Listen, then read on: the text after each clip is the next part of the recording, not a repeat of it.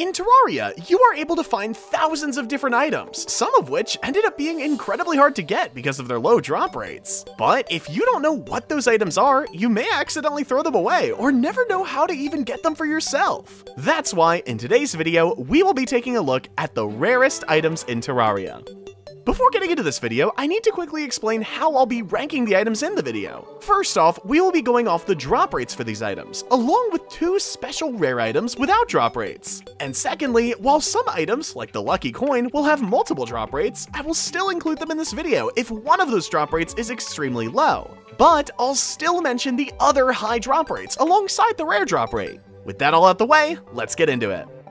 For our first item in this video, we have one that most people think is pretty rare, but it actually has a decently high drop rate compared to other items we look at in this video, which is the Rod of Discord. This item has a 1 in 500 chance of dropping from Chaos Elementals, which are enemies with a low spawn rate, making the 1 in 500 chance of dropping a little bit harder than it seems from the outside. Luckily though, you are able to easily farm for the Rod of Discord using a farm, and on top of that, you're able to get the drop rate down to 1 in 400 if you're playing on the Celebration Secret Seed, making one of the most useful items in the game a little bit easier to obtain.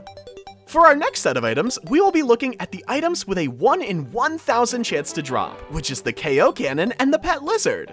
The KO Cannon is an item you will most likely have multiple of, so it may shock you that it has one of the lowest drop rates in the game, but there's a reason for that. The KO Cannon can drop from any enemy or NPC during the Blood Moon, meaning every time that event happens, everything you see will have the chance to drop it. And on top of that, you can get the drop rate up to 1 in 5 if you go after the clowns, so you tend to end up with a good bit of them. Besides that item though, the other 1 in 1000 drop rate item is the Pet Lizard, and it's not as easy to get. The Lizard Egg item can only drop from the flying snakes and lizard enemies in the Jungle Temple. So, if you wanted to get your hands on this item, you will most likely have to do some farming, or be extremely lucky the few times you need to be in the Jungle Temple.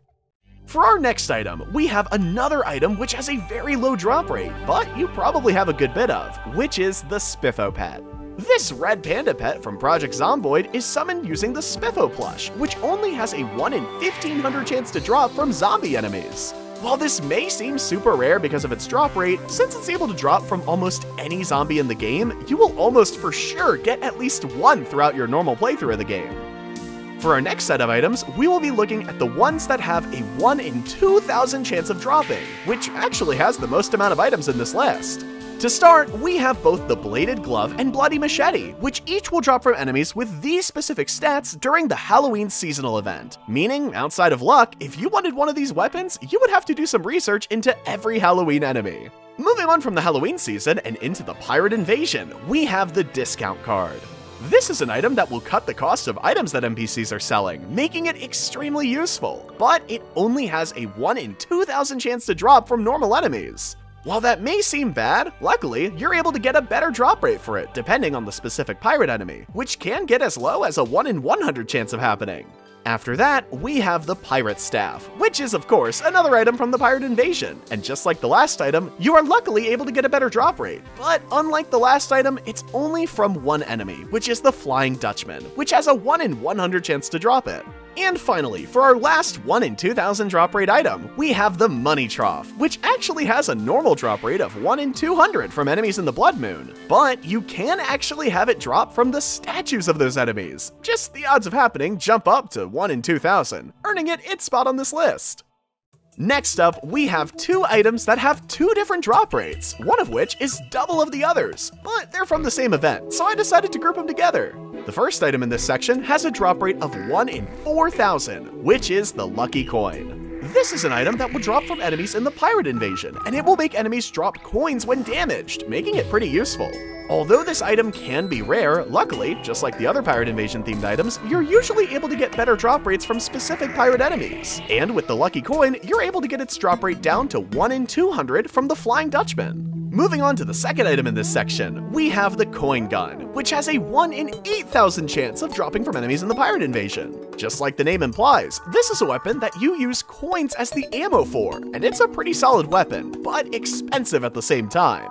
This is again another item that you're able to get drop rates for depending on the specific enemy, with you being able to get the Coin Gun's drop rate down to 1 in 400 with the Flying Dutchman. Moving on to the next item now, we are finally in the 1 in 10,000 drop rates, of which there happen to be 3 items. The first item is, of course, the Slime Staff, which is a summoning weapon that has a low chance to drop from slimes. But with slimes being one of the most common enemies, the Slime Staff being able to drop from slime statues, the princess selling it on the Celebration Secret Seed, and it also having a 1 in 70 chance of dropping from pinky slimes, you could also argue that it's not rare at all. But because of its drop rate, I felt the need to include it anyway. Next up, we have the Pet Dinosaur, which is summoned using the Amber Mosquito. This is a pet that has a pretty low drop rate of 1 in 10,000, but since it only has the chance to drop while putting blocks into the Extractinator, you tend to be able to easily get this item after doing a bit of prep work, like collecting a lot of silt or slush. And finally, for the last item in this section, we actually have a pet that is one of the first things you're able to get in your worlds, which is the Sugar Glider pet. This is a pet that's summoned using the Eucalyptus Sap, which has a 1 in 10,000 chance to drop from trees when shaking them. While this may seem like an item you'd have a good chance of getting, given the fact you rarely need to cut wood down past a certain point in the game, I'd say a good number of you out there don't have this pet. And unlike the past few items, there are no ways to get a better drop rate for it. And finally, in our final section in this video, we have 2 pets which don't have a drop rate at all, and instead will only have a limited amount per world, which is the Dirt Block and Caveling Gardener pets. Starting with arguably the easier of the two, the Caveling Gardener pet, which is a part of the Core Keeper crossover we got in the 1.4.4 update. This blue cat-like pet is summoned using the Glow Tulip, which you can find randomly underground. But only a small amount will spawn in each world, with small worlds getting 2, medium-sized worlds getting 4, and finally, large worlds getting a total of 6. While that will make it pretty hard to find, luckily, we know exactly how it can spawn, so you can know where to look for it and where not to. And finally, moving on to what I consider to be the rarest item in the game, we have a Pet Dirt Block. Just like the name implies, this is just a pet that looks exactly like a dirt block, and is even summoned using a dirt block, but getting your hands on it isn't so easy. Just like the Caveling Gardener, only a certain amount of dirt block pets will spawn in a world, with small worlds getting 3, medium-sized worlds getting 6, and finally 9 in large worlds. But that's where the similarities with the Caveling Gardener end. Unlike the Glow Tulip, which is very noticeable, the Dirt Block pet will randomly replace dirt blocks in your world, and the appearance of those blocks won't change at all.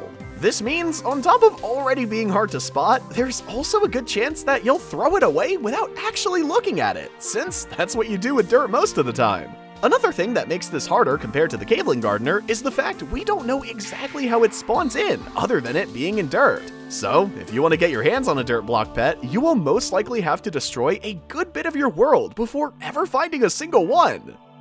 That wraps up our look into the current rarest items in Terraria. If you made it this far into the video, be sure to let me know by commenting Dirt Block, and also let me know what items you tend to have the hardest time getting. Thanks for sticking to the end. Be sure to like and subscribe for more videos like this in the future. And as always, make sure to have a wonderful day.